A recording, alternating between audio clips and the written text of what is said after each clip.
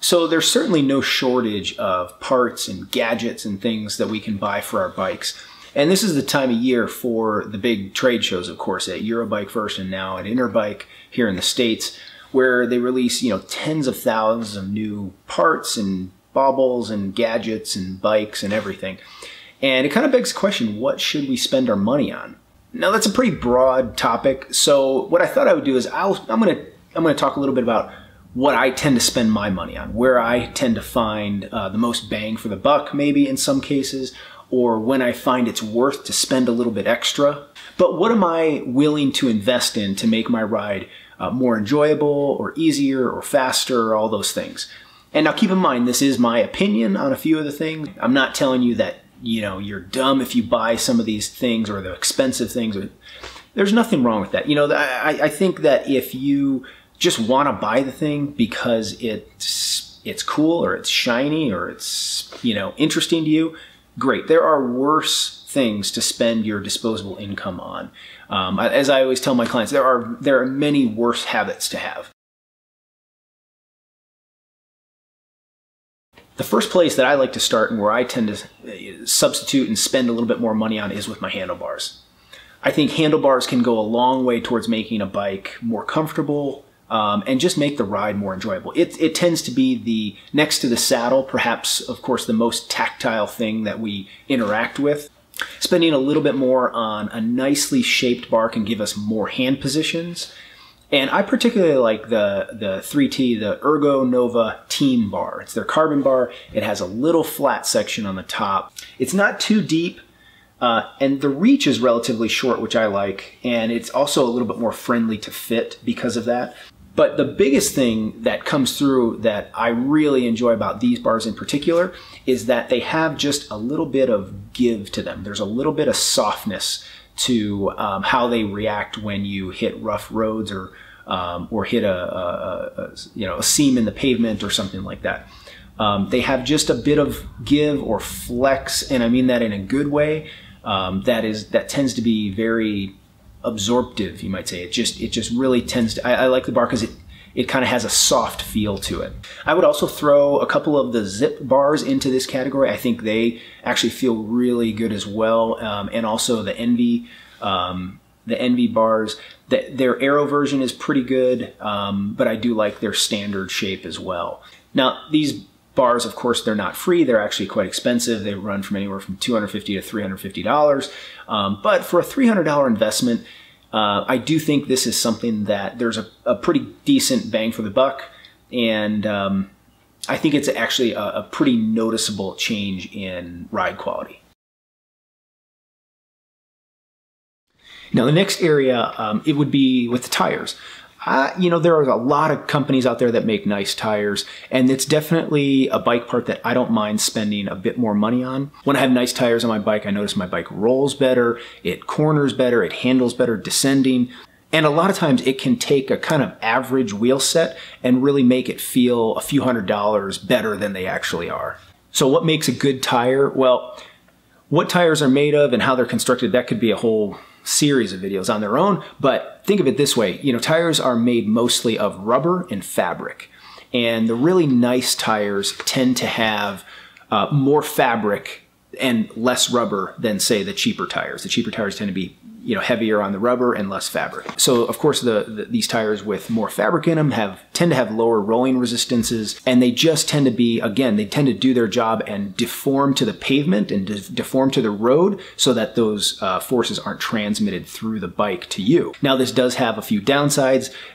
They may wear faster because there is less rubber involved. Some of them are a bit more prone to having cuts made in the sidewalls or in the tread themselves. But for me, if I'm going to be on my bike for hours, I would just as soon spend $30 or $40 more per tire and get something that's really nice and just deal with it wearing out a little bit quicker. Now for bike shorts. I find that too many cyclists don't spend enough money or time thinking about their shorts. A lot of saddle issues are related to shorts that don't fit well or just kind of too cheap as far as the materials that they're made of. So I'd set aside a little bit of money to invest in some nice shorts, at least a few pairs. And there's kind of an interesting thing with shorts though, is If you spend a little bit more money, you get a really nice short. Often you can find something that will kind of match with you really well, and it's just very comfortable for long periods. You spend a lot more money and you don't get a whole bunch in return. So I think there are some diminishing returns as far as that goes for some people. Now, I think you should try and shoot for spending between $75 and $150 maybe on a pair of shorts. And sometimes it takes some time to find the right shape, the right amount of contouring, and also just the right size. You know, some chamois patterns are just different, and they match better with different riders. So once you find something you like, that's time to buy a few of those. Now I do have clients that will swear by the super expensive, the $400 to $500 shorts. I've tried them, I've used them, I just have never gotten comfortable with them. I've never matched up well, and it's not something that I find useful for me to spend my money on. So I just try and find that in that sort of sweet spot in that area for price, things that work, and once I find something, I'll buy 3 or 4 pairs. The next is a seat post. I've been known to actually, on certain bikes, I've had a carbon bike and I've invested in like a titanium seat post that has some setback to it. And the reason I've done this is if aside from the fact that a seat post can really help you fit your bike better by putting your saddle in the correct position, and it has a lot to do with making sure your hips in relation to your feet are kind of oriented in the best way. But there's another benefit, I think, to really nice seat posts. Some carbon seat posts can do this. I have a couple, like I said, I've used a couple of titanium seat posts in the past that do a really good job of this. And it really only applies though when you have, say, more than about 6 inches of seat post exposed out of the frame. Much like the handlebars did, they will flex just a little bit. And on the seat post, they flex a little bit to the back.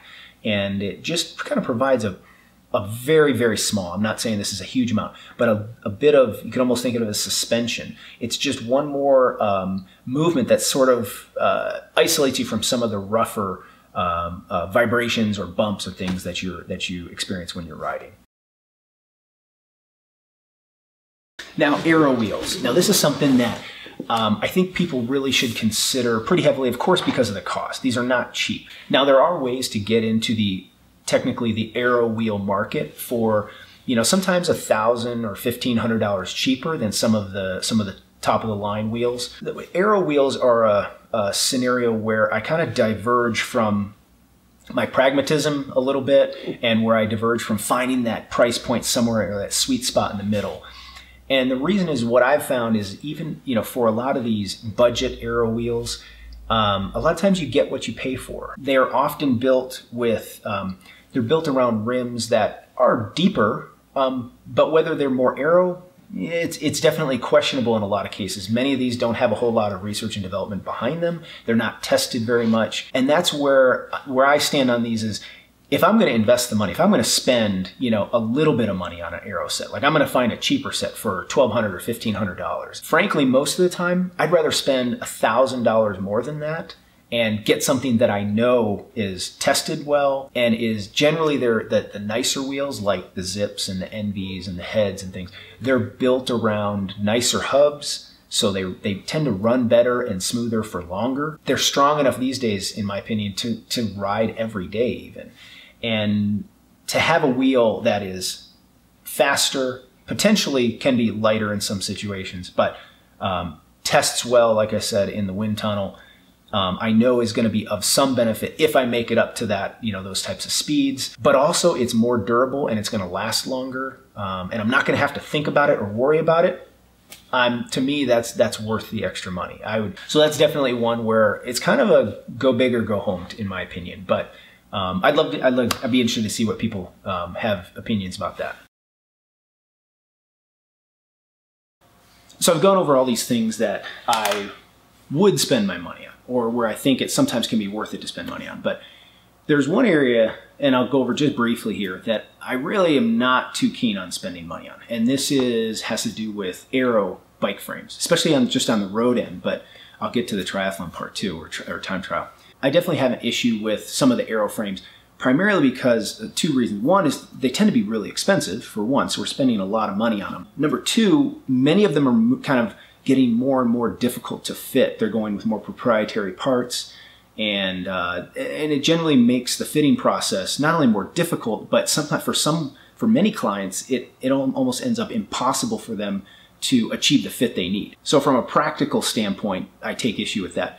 And the third thing, and this is definitely no small matter, is that the math on the benefit is pretty poor, actually. If you kind of run through the aerodynamic numbers of where the most aero benefit comes from, and the frame is pretty low on the totem pole, and especially when you're talking about frames that can cost $5 grand, that can be a pretty poor investment for a lot of people, I think. Now again, it all goes, aero frames, they look really cool often, and so if that's why you're getting it and it works for you, then cool, that's fine. But for it to be sold under this idea that, oh man, this is going to make you this much faster, that's actually a pretty tough road to haul. And again, like I said, especially when you compare it to simple things like helmets, the aerodynamic benefit of a slightly more aero helmet versus the bike frame, or the shoe covers, or even a snug fitting or a well fitted jersey